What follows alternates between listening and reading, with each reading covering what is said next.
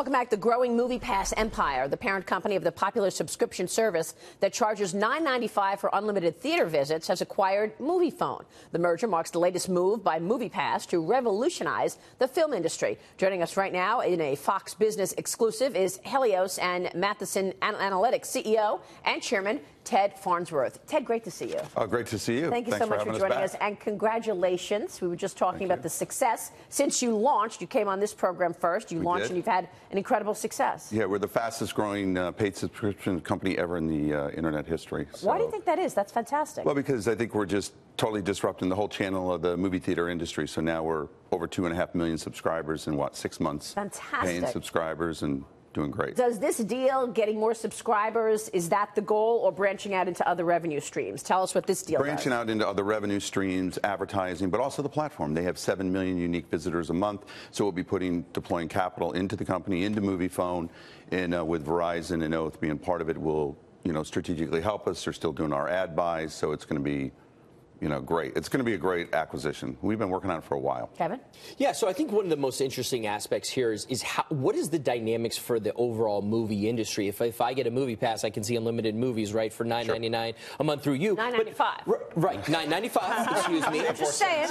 It'll be above $10 because taxes here are pretty high. That's true. But if we think about, then how do the movie theaters make money? How does the studios make money? Where do you fall into that whole ecosystem? We pay the theaters full price right now. So when you go in there, MoviePass, we pay them. So we've actually, right now, we're buying 7 to 8% of all movie tickets nationwide, on average. So that's Black Panther, that's everything.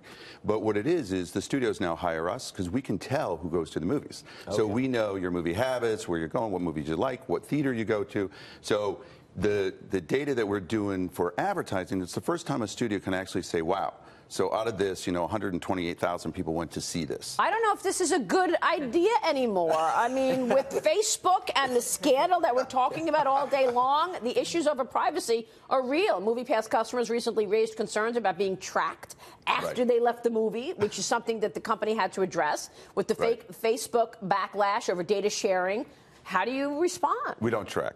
But from day one, since we did Helios and we also did MoviePass, we said that we'd use their data. What we do is we locate. So you have to locate them when they're at the theater so we can upload your movie times, right? Yeah, it's what's showing where. So we have to show that. No different than Yelp or anybody else. If you're in the restaurant, open table. So that's what we do. So then we do that. But we know from our data what movie you go to, what movie you prefer, what theater you go to, because of checking in. But that's the data we use. We never sell our data.